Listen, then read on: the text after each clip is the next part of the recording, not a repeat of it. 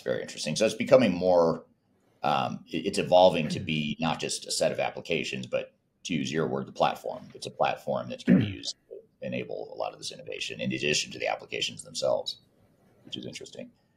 So you talk about Datasphere. You mentioned that a moment ago. I've also seen you mention in your writings and on LinkedIn posts that you mentioned that SAP Datasphere is taking over where SAP BW left off. What do you mean by that? First of all, how does Datasphere compare to BW, and how is BW evolving into Datasphere? How do they connect or not?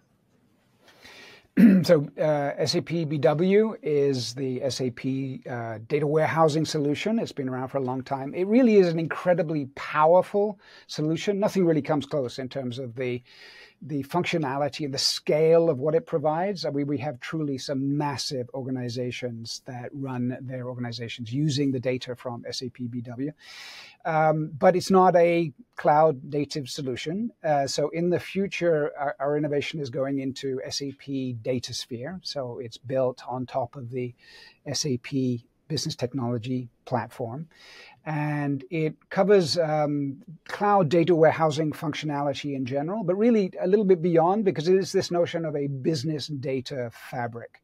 So you can, it's a semantic layer, if you like. It's an abstraction layer that allows you to connect to lots of different data sources, leaving it as much as possible where it already is, either inside your SAP systems or outside, and you still get an overall view of what's going on throughout your organization. So at one level, it is a long-term replacement for BW, but I emphasize that BW is not going anywhere.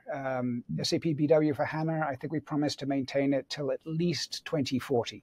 So there's no short-term need for anybody who's really happy with BW today to go elsewhere. But for future innovation, and as our customers move to cloud solutions like S/4HANA, they tend to implement SAP Datasphere as part of that. Actually, a couple of the Innovation Award winners jump to mind. So one is Brightspeed. They're a US telecommunications internet provider. They do a lot of broadband for rural communities, for example. And they're actually a classic example where they have SAP data, but they also had a data lake using Google and BigQuery. And they wanted to combine that. But part of the problem was that the SAP data is very multifaceted. There's a lot of context that comes with SAP data, and it's hard to move it to a data lake. You have to sort of flatten it and put it in the data lake. And they were struggling to rebuild that context and combine the information effectively. So they've now moved to Datasphere for their SAP data. So they still have their data lake, but it's the data lake and Datasphere working together to give them that overview, the bidirectional movement of information. And they're moving to having Datasphere as the sort of central hub with that single view of the organization going forward. That's very interesting. Oh, very cool.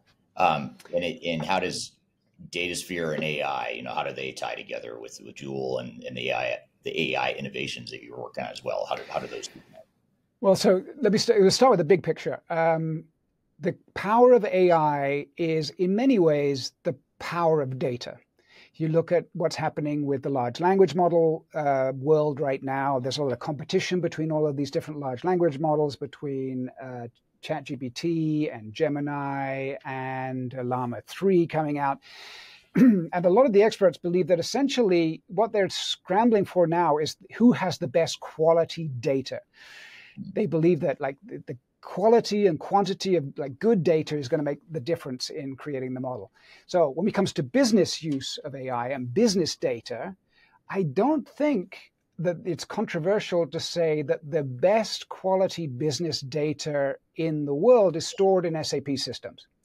We've been a market leader for business applications for a long time. There are obviously lots of other vendors out there, but SAP has the lion's share of high quality business data.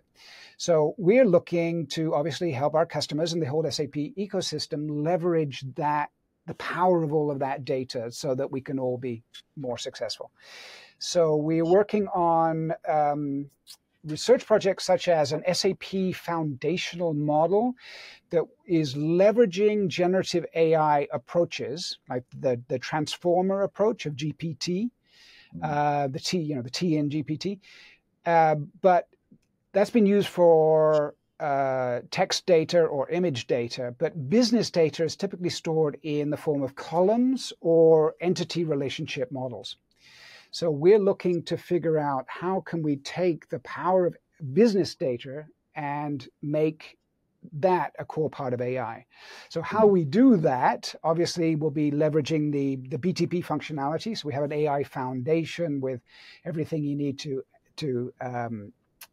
get the data, track the progression of your models, swap in different models. So, you can try, hey, Claude from Anthropic, does that work better than GPT or Llama 3? Because there's a lot of alchemy involved in using AI right now. To find the right combination of inputs, the grounding for your AI, and the right model. And then there's a bunch of trade-offs in terms of how much it costs, how fast it is, how accurate it is. So we're leveraging our 50 years of experience of business processes.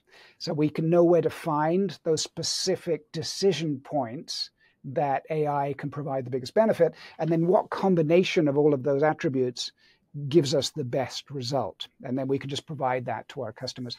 But going forward, we talked about Datasphere. At the end of the day, we need a coherent approach to data across that whole spectrum, from image, but also business data, text, but also business data, to create that foundation for the future. Now, a lot of that it's moving incredibly fast. Nobody has the answers on how to do this, but we're investing a lot of time and money working with our experts and all of our partners to make sure that we're ready for the future.